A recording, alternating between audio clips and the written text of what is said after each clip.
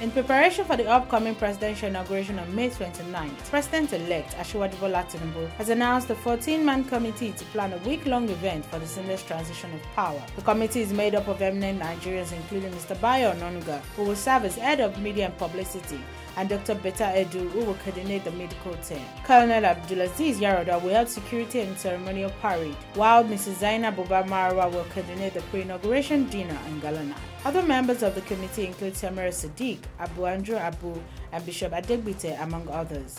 Stella Okotete will serve as the head of Secretariat Planning and Monitoring, while Mr. Makinde Araoye will serve as the Director of Venue, Parades, and Swearing-in. Senator Abubakar Kyari was appointed as Coordinator and Director of Finance and Budget of the committee.